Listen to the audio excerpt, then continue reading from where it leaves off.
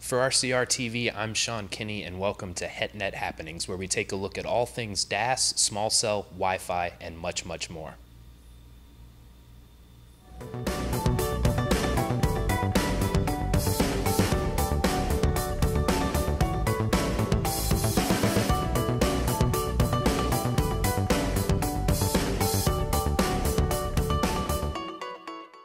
CommScope, thinking beyond today's technology to help you make the best decision for your network and your business. Telecom Careers, the #1 global telecom and wireless job board, telecomcareers.com. Welcome back to HetNet Happenings. Our show, of course, is brought to you by our friends at CommScope. Repeat viewers of the show will know that we usually like to keep our conversation relative to heterogeneous networks and some of the attendant technology like fiber optic cabling, cell towers, that sort of thing. But occasionally we delve into the much, much more category, like I mentioned in the tagline, and this week we've got a show for you that delves into that. I'd like to introduce Jeff Kagan, who has partnered with RCR Wireless News to provide us with recurring editorial columns that draw on his years of telecom analyst experience to offer up color commentary, mostly in the carrier space, as well as consolidation and other trends affecting telecom companies. So by way of an introduction, I'd like to play an interview that I had with Jeff earlier this week. All right, thanks for joining us, Jeff. We're really looking forward to your contributions to RCR Wireless News. But as a point of introduction, could you tell our viewers a little bit about your background in telecom? Well, I guess that's probably a good way to start. I started in telecom. It was probably around 85-ish, so that's that's 30 years. When you asked me that question, I realized how long it's been. I've seen a lot of change in the industry. You know, when I got into the industry, I was an analyst, and the competitors were AT&T and with the baby bells, and then MCI and Sprint came in, but it was local and long distance, and then wireless, and then internet, and then the competition changed and all the consolidation in the industry, and it seems like every 5 to 7 to 10 years, the industry goes through a transformation. It goes from what it was to what it's going to be for the next 5 to 10 years. And it's been happening that way, every decade for as long as I can remember. And we went through a change, about 8 years ago, when RIM with the BlackBerry was the leader and Nokia was the leader, and then suddenly overnight it was Apple iPhone and it was Google Android, and all they just took over the leadership position almost overnight in the wireless space. So even though we think we know the direction that the wireless industry is heading in, it can change overnight in the blink of an eye, and you have to plan and you have to prepare. And some companies have done well, and some companies have not. They've struggled. The next question is, what's the next big transformation that we're going to see happen? And that has launched. We started that next wave. And the next question is, who's going to be leading, both on the handset side and on the network side? Because the networks are converging, and it's not just separate networks with wireless and wireline, but it's all of these different services together under one company in many cases. So the entire background of the industry is changing. There are more opportunities than ever before, but there are more risks than ever before too. And it was actually, I appreciate you asking that question, because I didn't realize it had been 30 years since I've been doing this. Yeah, that's a really salient point, that the industry really does seem to reinvent itself every decade, every 5 years. So let's just sort of look back at the last decade, and maybe if you could tell us from your perspective, what are some of the key factors that have brought us to where we are right now? Why is it that AT&T and Verizon, from the carrier perspective, are so far out ahead of T-Mobile and Sprint? Well, that's a good question. We should pull the camera back, and we should look at the industry and where we were, say, 10 years ago. 10 years ago was around 2004, 2005, and that's when the industry went through a major transformation. If you remember, Ed Whitaker, CEO of SBC, he tried to acquire AT&T in the late 90s, but the regulators said no. And he throttled back for several years, and then he tried again when AT&T was smaller and weaker, around 2004, I guess, and that time he was successful. So SBC, the smallest of the baby bells, of the 7 baby bells, acquired AT&T, took the brand name, and they also acquired Bell South, and they also acquired Singular, and they became a powerhouse in the industry. It took them a few years to digest it and to make it all work together, but that company has become a very successful company. The baby bells were at a crossroads. I call it a wave. The wave is basically something that rises and it crests and then it falls. And companies are somewhere on that wave. Sometimes they're either rising or they've crested or they've fallen.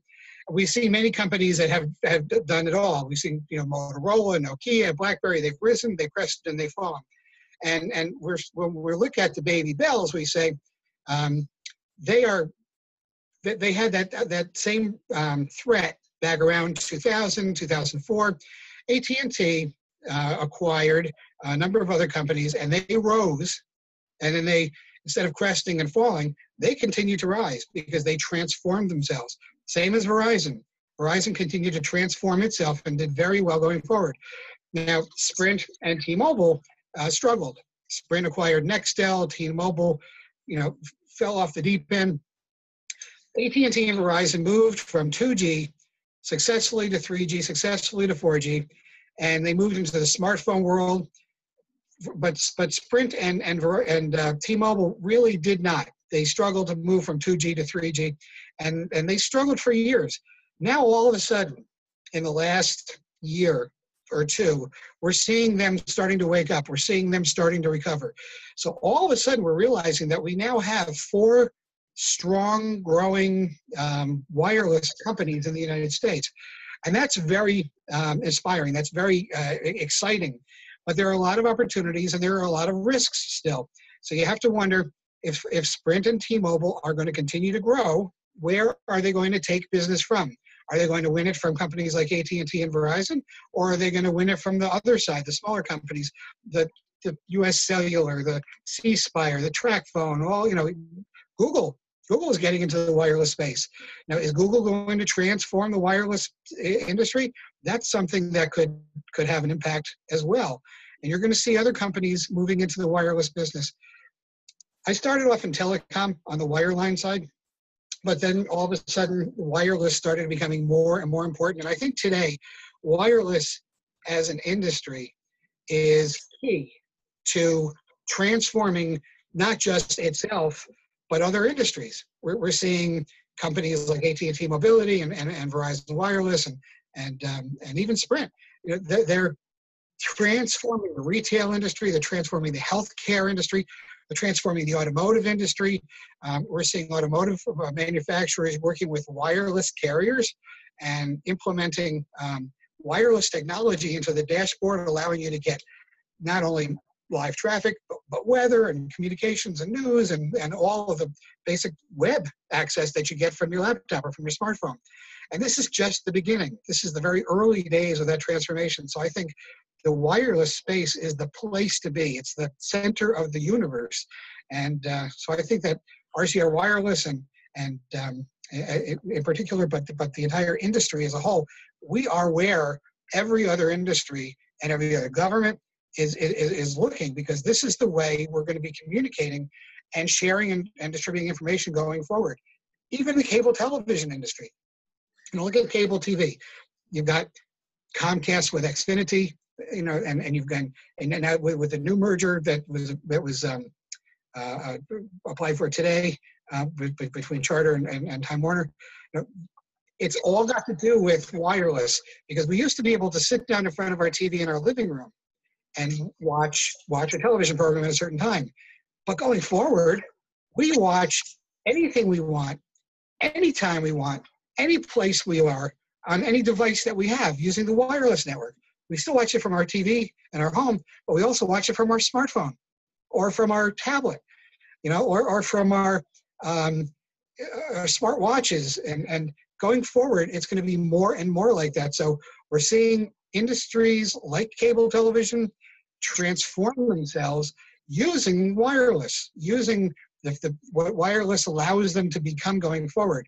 And that's something that the cable TV industry has struggled with moving into the wireless world, but that's something that they're going to have to come to terms with, and they're going to have to be successful with, because going forward, I think wireless is the center of the universe.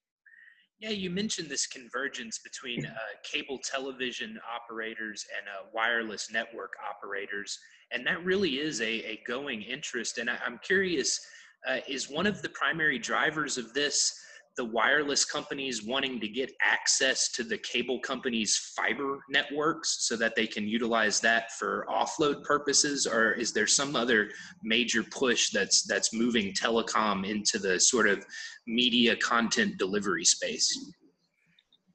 That's a good question. I think there's probably a lot more than just one answer. There's probably a number of answers, but the bottom line is the reason for all of this progress is investors, is shareholders.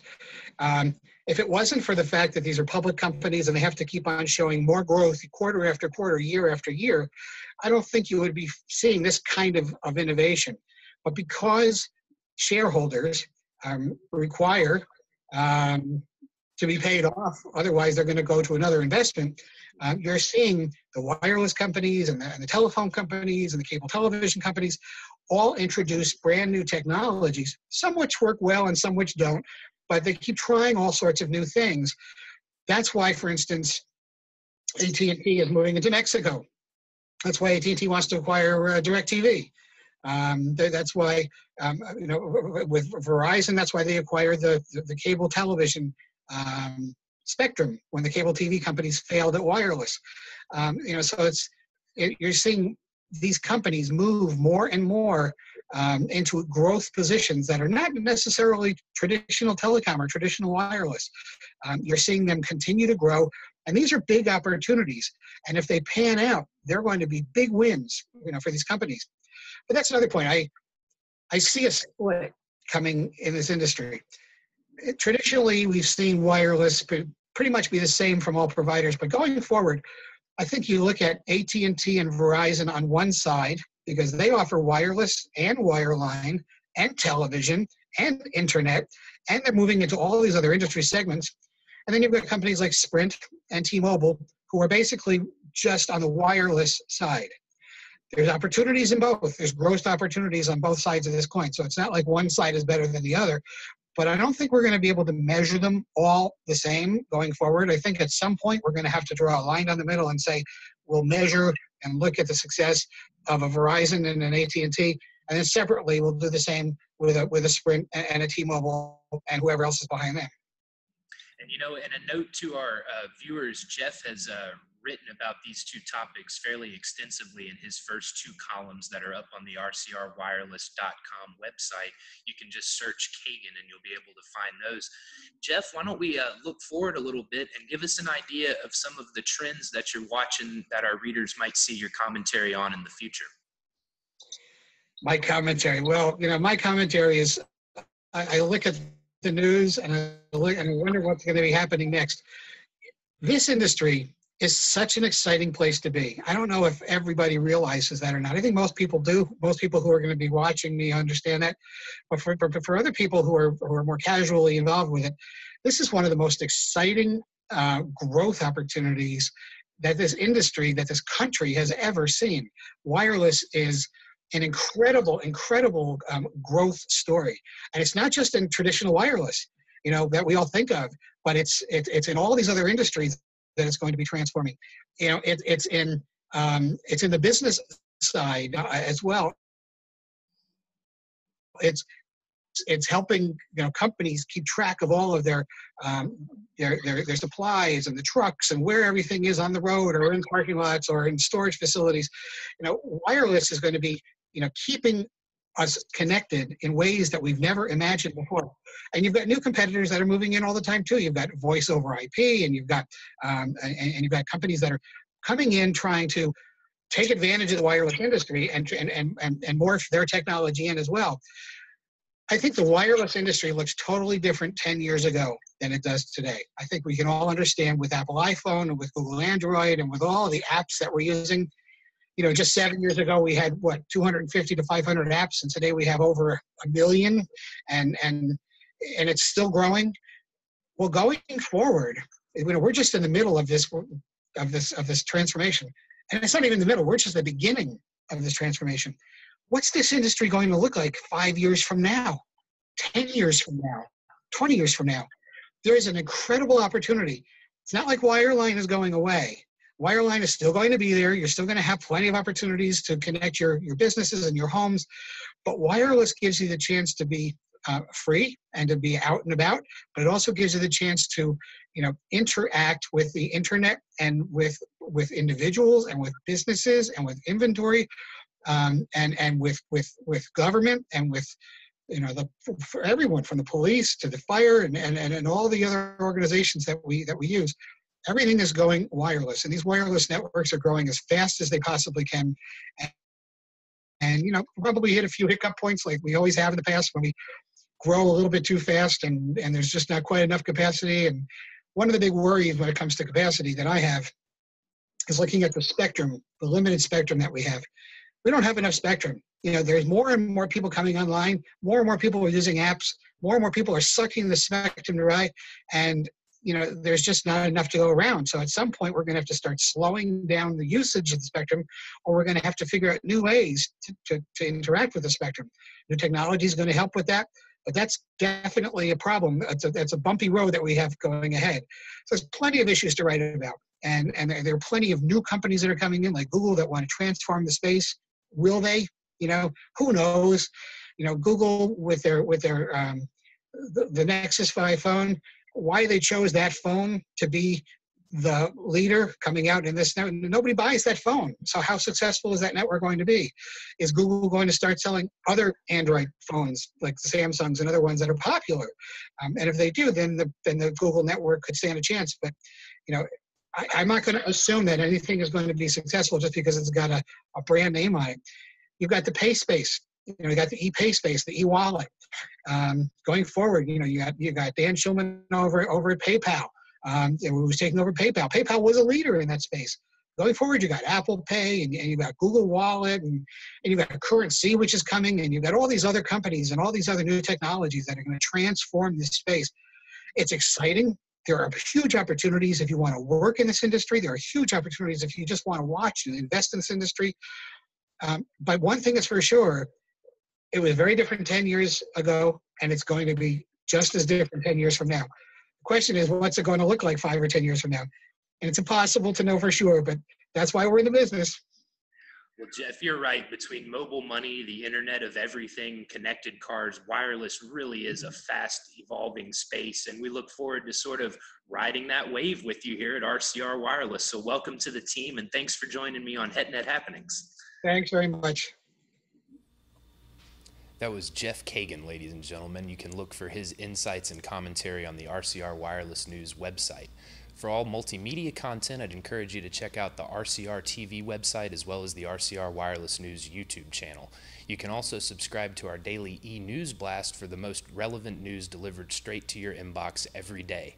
And in a bit of a programming note, which I'm so fond of giving, I'd like to point out that we're going to be taking HetNet Happenings on the road for the next 2 weeks. We'll be over on the French Riviera for the TM Forum show, so we'll bring you some coverage of that. Then the following week, we're going to be at the Small Cell World Summit in London, so look for some multimedia content from that show as well. Thanks for tuning in to HetNet Happenings, and we'll see you next week. HetNet Happenings is a production of RCR TV. To reach Sean Kinney or to suggest a show topic for HetNet Happenings, you can reach Sean at skinney@rcrwireless.com, on Twitter at Sean Kinney RCR. To find out more about the latest in HetNet and all things wireless, dig into rcrwireless.com.